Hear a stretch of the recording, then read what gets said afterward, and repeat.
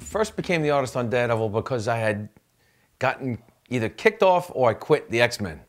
And I had this crossroads in my mind where I didn't know if I wanted to be a cartoonist anymore. I was really fed up with the industry. And it wasn't because of comics itself, it was personalities. The guys I was dealing with were boneheads, to say the least. At any rate, Ralph Macchio asked me if I wanted to do Daredevil. Simple as that. He said it's a great character, and he says you can do full pencils and do your own storytelling, play to your strength. And that was it. It was simple as that. I was ready to walk from the industry at that time. So it was a nice, and that actually, to me, is a turning point in my so-called comic books career. I was ready to go at that point. Then working on Daredevil, I suddenly got invigorated and improved from then on.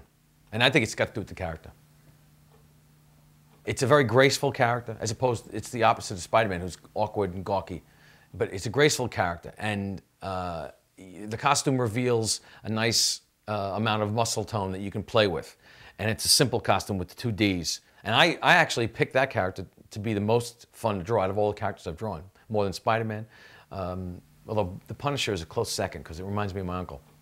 The differences between my father drawing Daredevil and me drawing Daredevil is he's just a better artist than I am. I remember seeing it vividly. The first things he did when I was a kid, they stuck in my head.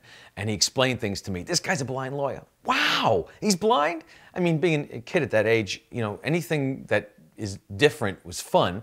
And the fact that this guy's a superhero, surrounded by a whole bunch of guys, and not only that, but he's blind, I got to hear more about this guy. So in my mind, it started out as my father. By the time I got to the end of my hand, it was me. The only pressure I felt about being my father's son artistically was self-imposed. Nobody else ever gave it to me. There were people made comments all the time when I was first starting. You're only in this business because of your father. You wouldn't be here without your father, And after I got finished standing on their chest and punching and screaming, I ended up having to draw anyway. And I was in my own mind, I wanted to be as good as my father. And if you're going to strive to be better or as good as someone, why not strive to be somebody that's great? So it was self-imposed, and yet it gave me a great incentive to work harder. I call my style the deadline style. Whatever comes out on time, that's my style. And that's the truth, because I've always been so greedy. You try and work fast enough to get paid the bills and so on, and I want to own a certain car. And if nobody else in the industry says this, if they all think that it's an important medium, that's cool. But it's a money medium. You make money. It's part of the life. And at the time, I was getting paid nothing page-wise, just like everybody else that starts out. So you tend to work on speed. Excuse me. You tend to work with speed. That sounds terrible too. Speed is important to me.